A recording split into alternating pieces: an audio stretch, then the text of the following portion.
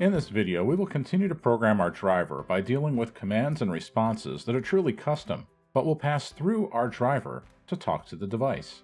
We will be dealing with the poll command that returns a string with multiple data points.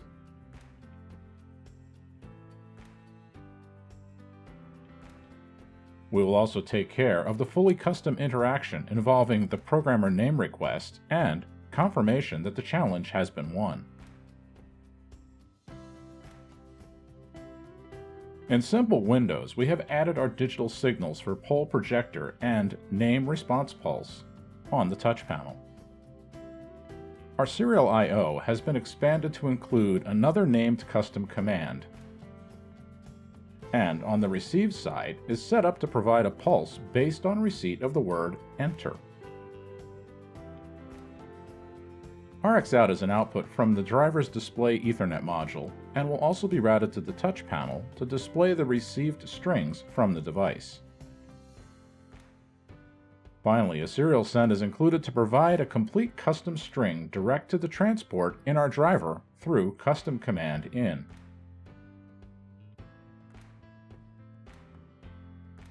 Unlike custom command by name, command in will be direct to the transport of the driver and not through the prepare string then send method.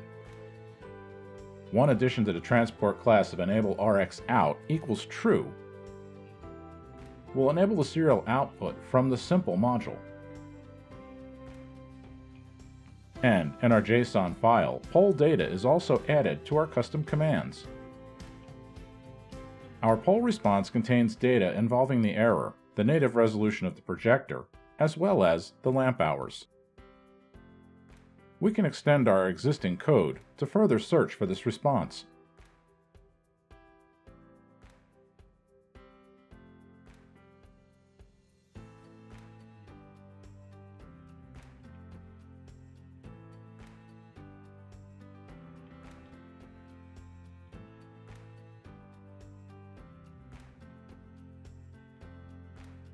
Without adding too much to the code, our command group gets set to the command group type of Other, and we set a custom command group of poll response.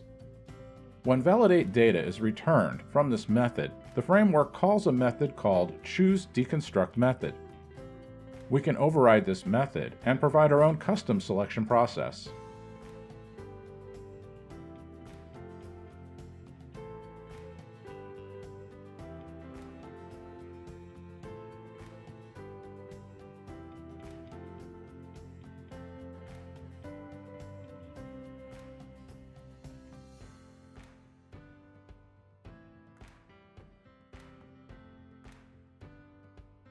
We now have two strings, one that contains the lamp hours response and one that contains the remaining data.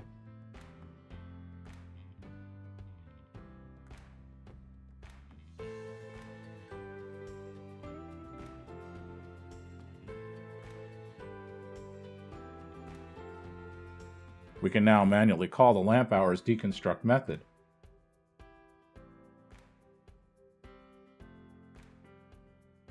This will, of course, call our overridden lamp hours deconstruct method.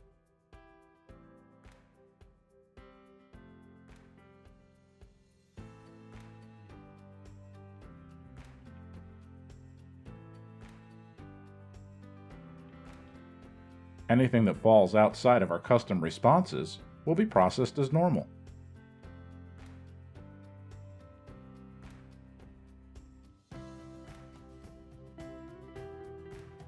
Testing the code as is shows for non-custom commands, the framework is deciding which deconstruct method to use. In case of our poll response, we see the remaining data sent to the log and the lamp hours being processed.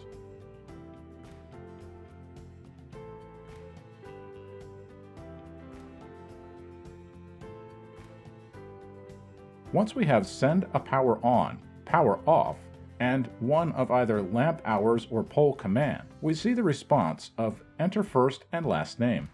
Our simple Windows logic immediately responds with the truly custom command through our driver, with the projector responding that the student has won the challenge.